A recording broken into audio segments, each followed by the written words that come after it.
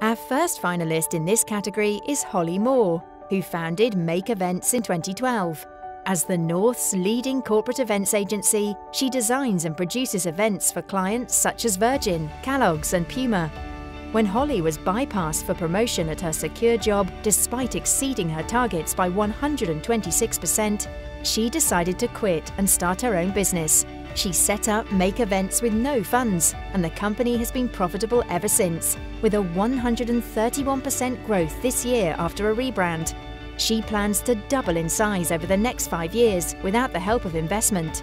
Holly has fought the stereotyping of women in this industry to create a business with an enviable client base that champions women in the workplace